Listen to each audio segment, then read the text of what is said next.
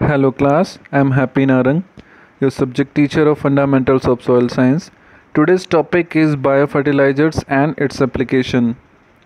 In the last century, chemical fertilizers were used in agriculture.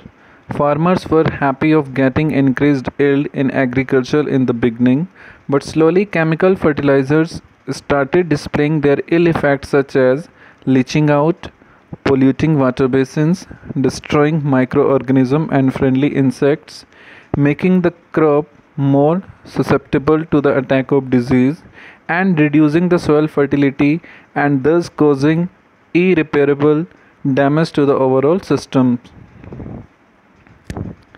So first we should understand what does biofertilizers mean. It is a large population of a specific or a group of beneficial microorganisms for enhancing the productivity of soil, either by fixing atmospheric nitrogen or by solubilizing soil phosphorus or by stimulating plant growth through synthesis of growth promoting substance.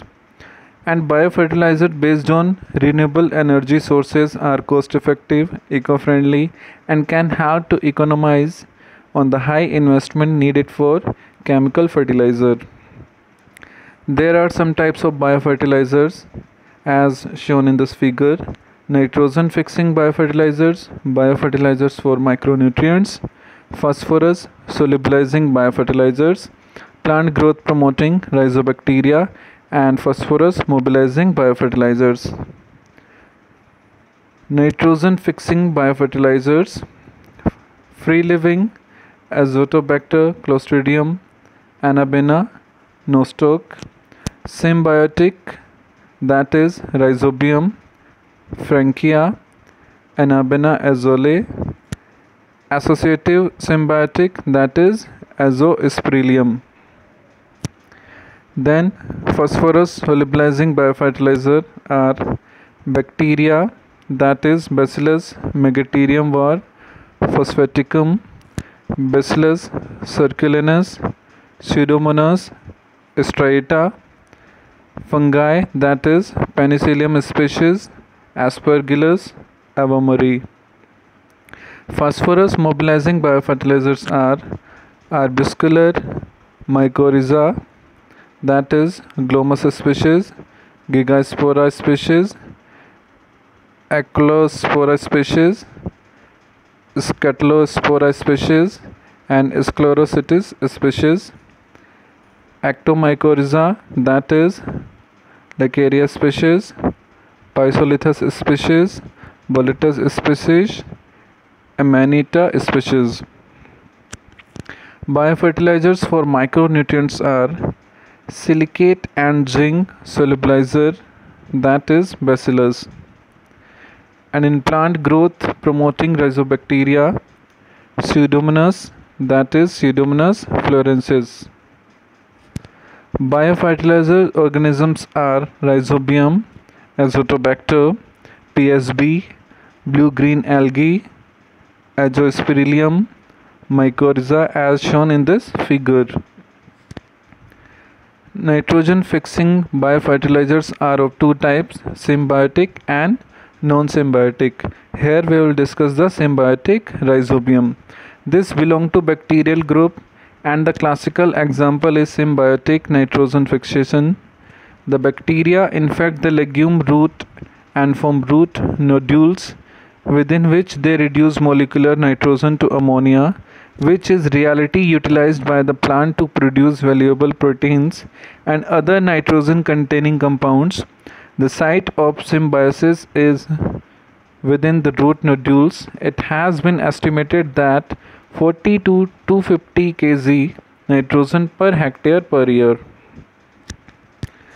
Quantity of biological nitrogen fixed by Rhizobium in different crops. Host groups, Rhizobium species crops, nitrogen fix kg per hectare as shown in this table. Now we will discuss the non-symbiotic, that is Azoospermillum. It belongs to family Spiraliaceae. The bacteria have been found to live within the root of sorghum, bajra, etc. They are chemoheterotrophic and association in nature secrete growth regulatory substance. The use of Azotospirillum inoculants help in the increasing the yield of millets. It significantly increases the growth, chlorophyll content, and mycorrhizal infection in roots. Contribution result in increased mineral and water uptake, root development, vegetative growth, and crop yield. It is recommended for rice, millets, maize, wheat, sorghum, sugarcane, and co-inoculants for legumes. And the response is average increase in yield 15 to 30%. Azotobacter belongs to Azotobacteriaceae. It produces growth promoting substance which improve seed germination and growth of extended root system, and it produces polysaccharides which improve soil aggregation. Azotobacter suppresses the growth of saprophytic and pathogenic microorganisms near the root system of crop plants. Contribution production of growth promoting substance like vitamins of B groups, indoleacetic acid, and gibberellin acid. Biological control of plant disease by suppressing aspergills, fusarium, and it is recommended for rice, wheat, millets, other cereals, cotton, vegetable, sunflower, mustard flour, and it is increase in yield 20 to 30%. Azolla is a free-floating water fan that floats in water and fixes atmospheric nitrogen in association with nitrogen-fixing blue-green alga, Anabaena azolae. Azolla founds consist of a sporophyte with a floating rhizome and small overlapping bilobed leaves and roots. Azolla is considered to be a potential biofertilizer in terms of nitrogen contribution to rice. Long before its cultivation as a green manure, Azolla has been used as a fodder for domesticated animals such as pigs and ducks.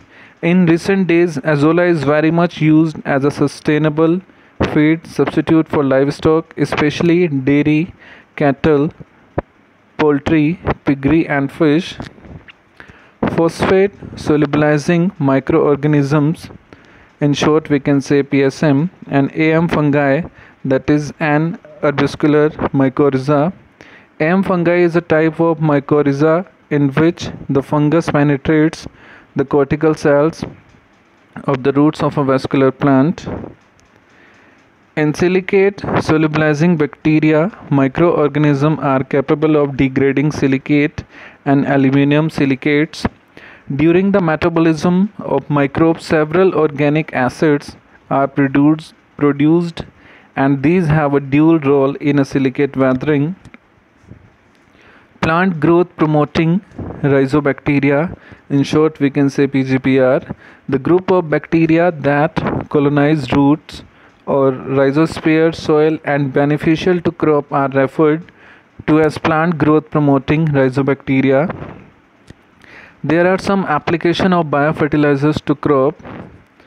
Methods for application of biofertilizer are seed treatment, sat treatment, seedling treatment, and soil treatment. So first we will discuss the seed treatment. For inoculation of cereals like rice, wheat, sorghum, maize, etc., one packet, that is 200 gram, is sufficient to treat 10 to 12 kg seed. On the basis, the dose of biofertilizer per acre can be worked out based on the seed rate. Here is the method. Keep the seeds required for sowing 1 acre in a heap, then mix 1 packet biofertilizer in approx 400 ml water. Then sprinkle the culture on the heap of seed and spread the seed under shade and then sow. Set treatment. This method is recommended generally for treating the sets of sugarcane, cut pieces of potato, and banana suckers.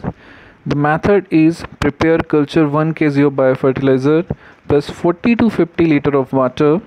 Then cut pieces are kept immersed in the suspension for 30 minutes, and bring out cut pieces and dry them in shade for some time before planting. And after planting, field is irrigated within 24 hours. As you can note down, for said treatment, the ratio of biofertilizer to water in approximately 1:50. Seedling treatment. This method is recommended for crops like tobacco, tomato, chili, onion. So here is the method. 1 kg biofertilizer plus 10 to 15 liter of water. Then make a small bundles of seedling and dip the root portion for 15 to 30 minutes and transplant immediately. As you can note, the ratio of inoculant and water is 1:10, that is 1 kg biofertilizer in 10 liter of water. Here we'll discuss the soil application. This method varies crop to crop depending on its duration. Generally, for a short duration less than 6 months, crop 10 to 15 packets, that is each of 200 gram, are mixed with 40 to 60 kg of well decomposed cattle manure or 40 to 60 of soil for 1 acre land. The mixture of biofertilizer and cattle manure soil sprinkler with water is then broadcasted into soil at the time of sowing or at the time of irrigation in standing crop. For long duration crop, that is perennial crop, 20 to 30 packet of biofertilizer, each containing 200 gram, are mixed with 80 to 120 kg cattle manure or soil per acre. Here is a summary of method: number of soil, crops, methods of application, dose per packets per acre, and the quantity of water as shown in this table. Here are some benefits from using biofertilizers are: increase crop yields by 20 to 30%, replace chemical nitrogen and phosphorus by 25%, stimulate plant growth, activate the soil biologically, restore natural soil fertility, cost effective, supplements to fertilizers, eco-friendly, reduces the cost towards fertilizers use, especially regarding nitrogen and phosphorus. Thank you. Stay home, stay safe.